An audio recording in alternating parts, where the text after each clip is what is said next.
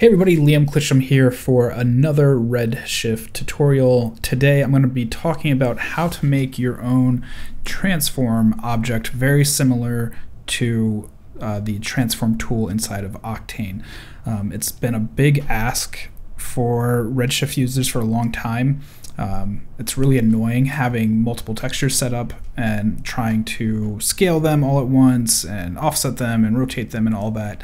So I'm going to show you how to set it up inside of Houdini and Redshift, and then I'll jump into Cinema 4D and set it up in there as well. Pretty much the exact same, but since I have a good mixture of both C4D and Houdini users, I'm just going to go through it in both. So I've got this simple scene set up. I've just got a sphere and a grid and a texture applied to it, and I ended up making my own subnetwork for this, but we can very quickly just start over. So it's really pretty simple. You're just gonna use a couple vector nodes and that's it. Make some vector nodes and they can plug them all into the textures. So if I go in here and I just type in vector, and I'm gonna use the vector maker. You can use the user data too. It's just, to me, using the vector maker makes sense, and we'll call this one scale. Pipe this out into general scale, and that's our scale tool. We can change this one to offset, and we'll pipe that one into our offset, and one more for rotation. I'm just going to call rot, and rotate. And that's basically it. If you don't want to follow the rest of the tutorial, this is all you really have to do. You can start taking these and using them in multiple sources for scale, offset, and rotation.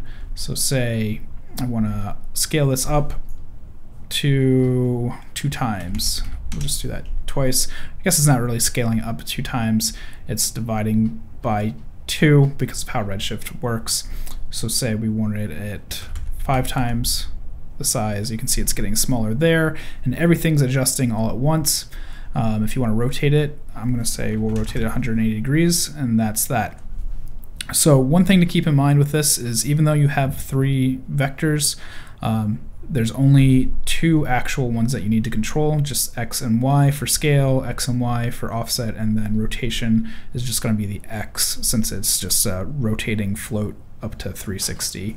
Of course, you can go higher than 360, it'll just keep rotating around itself. So just keep that in mind, that if you use Z in any of these, it's not going to do anything. So to make this into an actual tool, I'm going to go ahead and disconnect all these, and that's good. Just reset this down to 0. Good, good, good. I'm going to click on this right there, make a subnet, and we can call this transform, whatever you want to call it.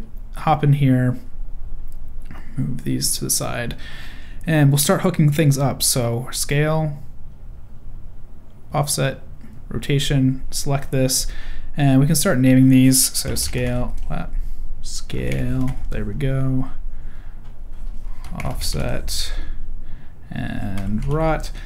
And for label, that's what's going to be on the outside of our subnet. So we want this to be scale, we want this to be offset, there we go, if it lets me type, and rotation, and that's it. So when we go back up 1 level, we now have scale right here, and scale, and then offset right here, and rotation, put it in there. Now you might be thinking to yourself, all right, how do I adjust these parameters? Well, we can just add our own. So I'm going to go in here to edit parameter interface, which will pop this up. And like I said before, we need these 2 vectors and a float. I'm just doing float vector 2 because we only need to hook up the X and Y as I explained earlier, and then the float is just for the rotation. So in here we can go ahead and name this RS scale for the first one, just write scale. Then the next one we'll do RS offset, offset. And this one I'm going to do RS rot and rotation. Accept that, and now we have all this. And this very quickly do a cool little copy parameter, come inside, come into our scale, and paste relative reference. There we go. Just copy that and change this to scale Y for that one. And here I'm going to do paste relative reference, and we'll just change this to offset. Copy that, paste that there, make this one Y. And down here we can do the same thing, but make it rot for rotation. All right, and now we have everything linked up. So 1, 1, and I did a bad labeling job on the offset. Offset, there we go. Just update that really quick. And we'll leave that 0, but let's say we want to update this. Let's try like 180 again, just to make sure. I must not have copied that right. So let's do that one more time. Copy parameter, come in here, and paste relative reference. I didn't need the X. That was the issue.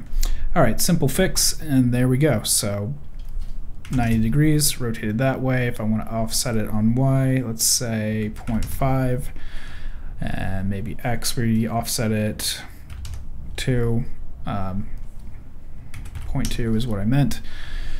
And you can control it however you want.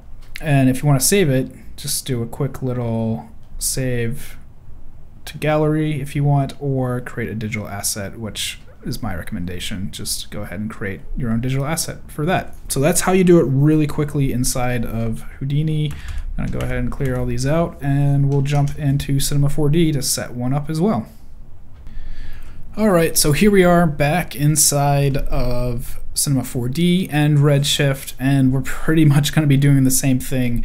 You can just do a quick search for vector and vector maker right there, and we'll just rename this one to scale, and control drag that, and this one will be offset, and we'll do it one more time, and this will be, you guessed it, rotation. That's basically it. If you watch the first half of this, then you already know what we're going to be doing. So we're going to change this to scale, pipe this into offset, and this one, you guessed it again, rotation. That's basically it. Then you can come in here and set this to 1 and 1. Again, just it's a 2 vector float, so just only need to adjust these ones. I'm not going to do the offset right now, and rotation, just to test it, let's do 90 degrees, and you can see it rotating there. Now you have your own transfer tool, so if you want to bring in another texture, let's go ahead and do that. This was our diffuse, so just call that diffuse. Call this one, I think it's a roughness, it might be gloss, I'll have to see. This is just a free pack from Pixel Lab.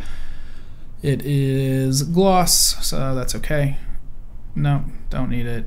Just make sure when you pipe in glossiness, you change your settings to convert from glossiness to roughness, so it just inverts it. And then here we go, scale, scale, there we go. Offset and rotation, just like that. Now they all match. You can technically make this into a tool as well. If you select them all and do convert to X group, then you can have a tool for that and kind of clean it up. The only downside is, even though the Redshift shader graph is based on Espresso, you can't make an X group preset with it. So that's kind of a bummer, or at least I haven't found a way to do it. So if you do know a way, please comment below, and I can make an addendum to this showing how to actually turn it into a preset, just like we did in Houdini.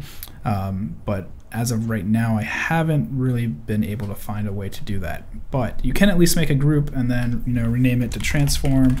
And then if you want to use it in another material, just real quickly, you know, copy and paste it, whatever you want to do with it.